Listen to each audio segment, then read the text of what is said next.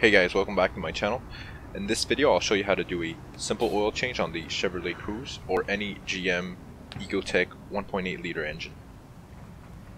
Okay, so the first step is we're gonna jack up the car and we're gonna have an oil bucket ready. And then we're gonna go ahead and take off the drain plug. It's a 13mm bolt. This isn't the original drain plug that came with the car. The original drain plug that comes with the 1.8 Ecotec engine is actually a 10mm. So here's a small tip to avoid getting your hands dirty. So once the bolt is on its last thread, just use a magnet to take it out, so like that you won't get oil on your hands.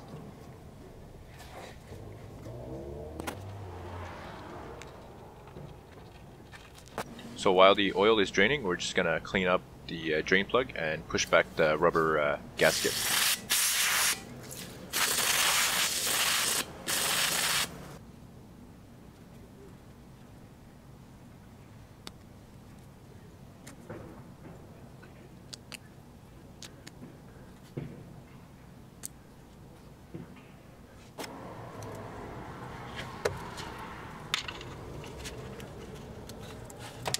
So now that all the oil has drained, put back the drain plug and tighten it to spec. The torque spec is on the oil pan, but you could just go hand tight for that and it should be fine.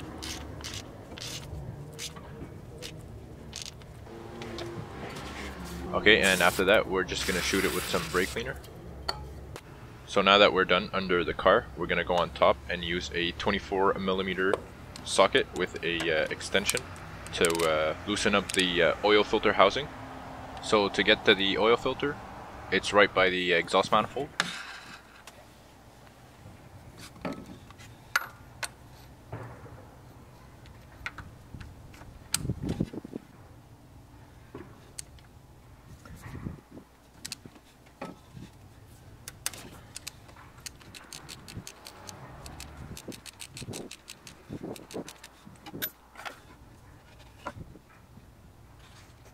Okay, so first you want to take off the old oil filter.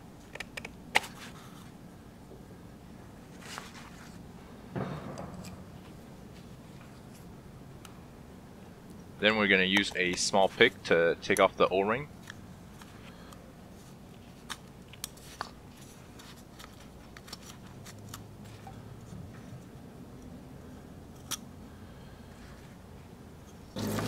Then just use some brake cleaner to clean away all the old oil.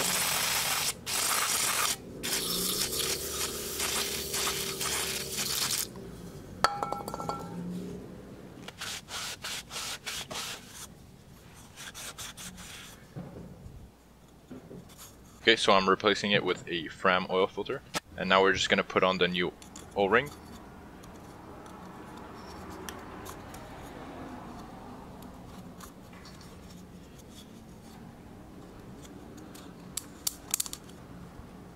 Okay, so now make sure it sits at the bottom all the way around.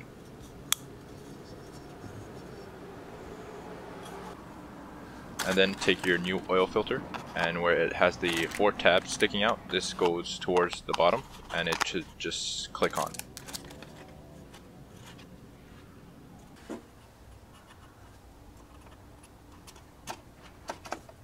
Now we're going to put it back on the car, and we're just going to go hand tight for this one too.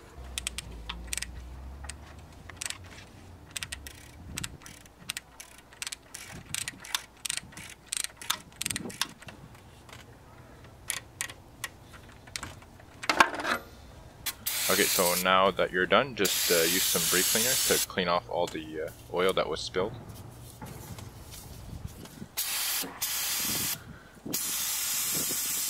Okay, so now we're going to put new oil. Go ahead and take off your oil filter cap. And sometimes if they don't want to come off, here's a trick. You could use a rag and then use some pliers to twist it off. It should give you a bit more torque.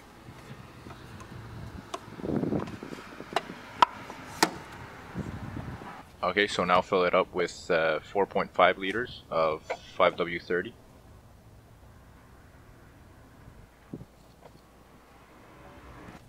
Okay, now that we're done, we're going to go ahead and reset the oil light. So first you want to press menu until it brings you to the vehicle information.